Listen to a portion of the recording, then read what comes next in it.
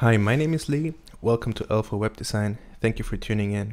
In this video, I want to show you how you can post script tags to your store. And script tags are used to load remote JavaScript files to the storefront of your Shopify store.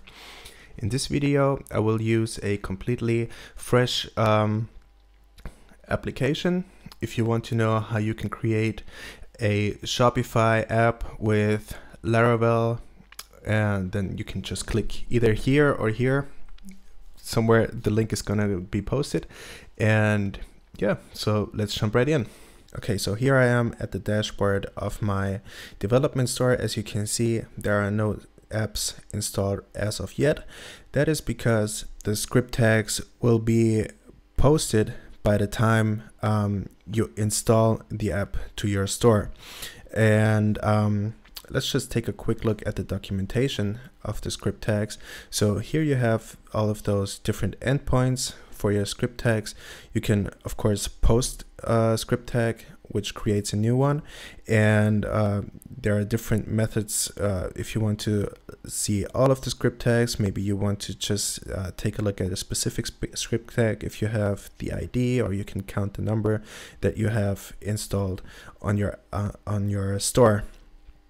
If you take a look at the script tag object, you will see that every tag has an ID, and of course every script tag also needs a source, because what you want to do is you want to load some remote JavaScript code, and you also have to set that source of that remote JavaScript code, which will usually be the directory of your somewhere loaded inside of your app, but we will get to that later.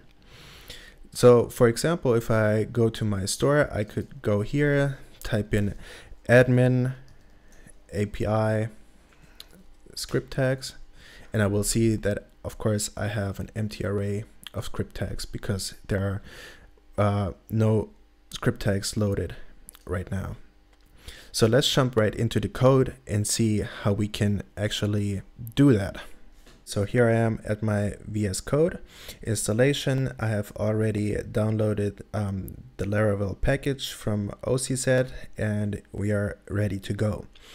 The first thing that we want to do is we want to go to Resources, JavaScript, and we want to create that remote JavaScript file that we want to load into our storefront. So let's just say we want to call it script tag, just for the sake of this video, and we want to give it a console log and say hi from scripttag.js.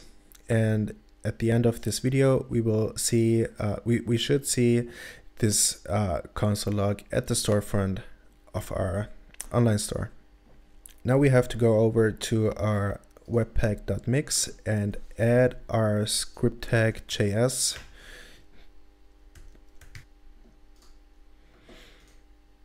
All right, so now that we have added this to our Webpack, if we now run npm run dev, it should be compiled to the public directory.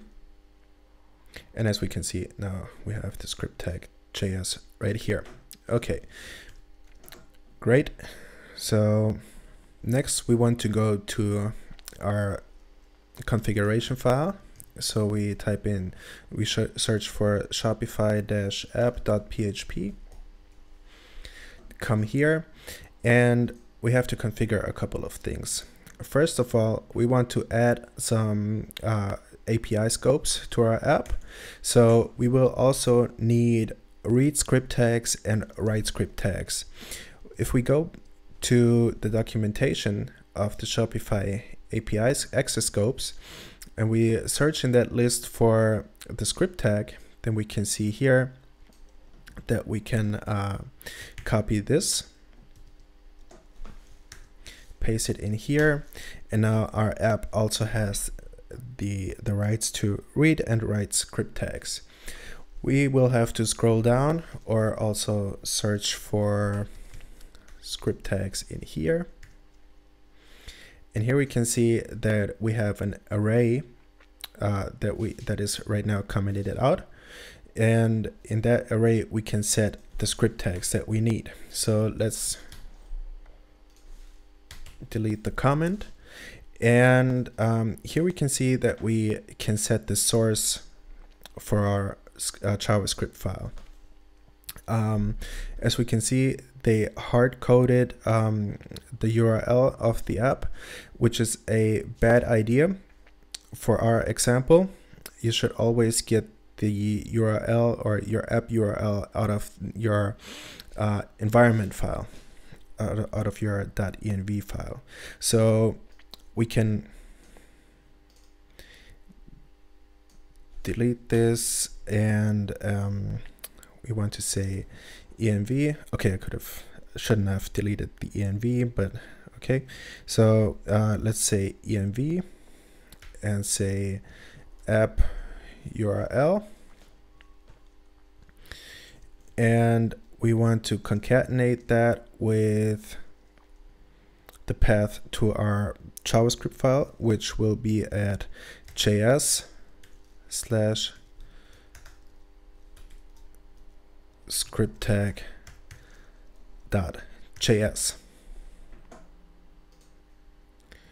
Okay, we're done with the configuration. And to further understand what's going on, I want to scroll down and show you this. So those script tags that we just configured will be loaded inside of a job queue. So we have multiple job queues, webhooks, which is not necessary right now, and after authenticate, which is also not necessary right now. But among others, script tags will also be loaded inside of a job queue. So by the time you will install your app inside of your Shopify store, there will be Laravel will create a job queue with your script tags, and then that queue will be processed after the installation. So we will now have to configure those that job queue inside Laravel. So the first thing to configure is that we want to go to the env file and look for queue connection, and we want to set it to database, so that otherwise we would have some performance issues. And if we set that queue connection to database, that job queue will be processed by the database. Okay, you could also leave it at default, but then your app would wait until all of the jobs are processed and then it will continue.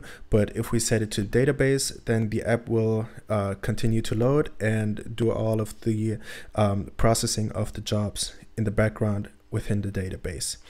But if you set this connection to database, you will also have to create a new migration file.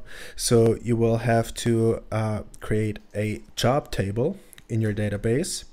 And so let's create a migration file first and say PHP artisan queue table. It will say migration created successfully. Let's take a look if that is correct. We can see here database, migration, and now we can see here we have a create jobs table, which is correct. So if we take a look at our database, we do not have that jobs table yet because we haven't migrated yet.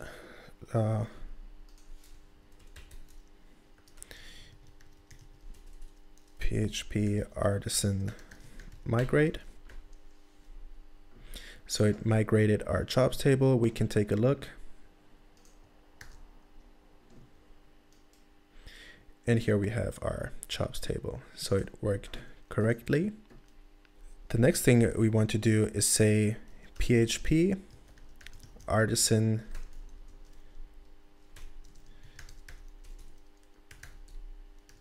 queue listen. So that way we wait for a queue to be created, and the way we create that queue for Laravel to be processed is by installing our app. So let's go back to our Shopify dashboard. Let me go to my partners account, because there I have my Shopify apps. Look for my apps, and I will go to my script tag app. I will select the store, select this development store right here.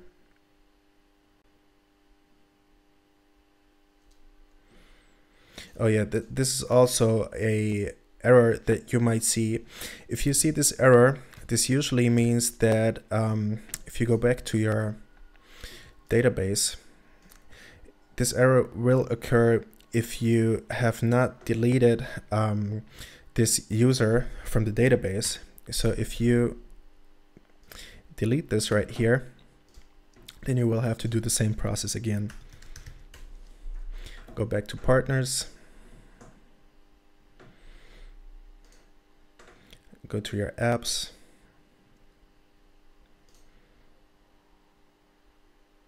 script tag, select the store.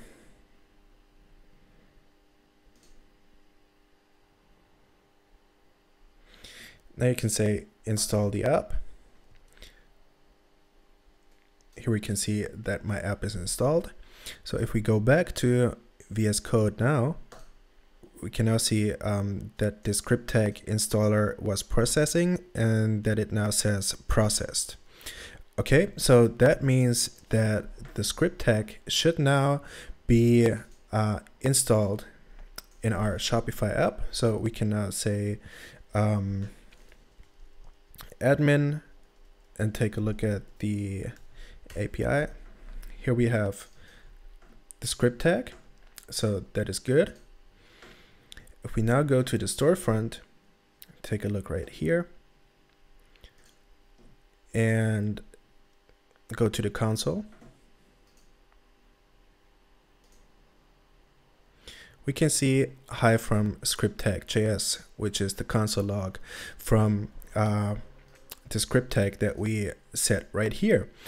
And now, of course, we can use all of the JavaScript code that we want.